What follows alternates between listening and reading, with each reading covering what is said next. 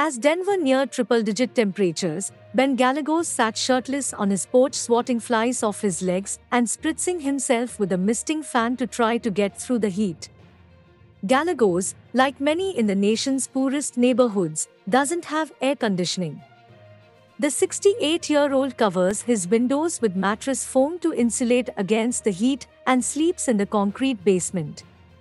He knows high temperatures can cause heat stroke and death, and his lung condition makes him more susceptible. But the retired bricklayer, who survives on about $1,000 a month largely from Social Security, says air conditioning is out of reach. "Take me about 12 years to save up for something like that," he said.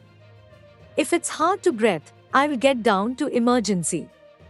As climate change fans hotter and longer heat waves, breaking record temperatures across the US and leaving dozens dead, the poorest Americans suffer the hottest days with the fewest defenses.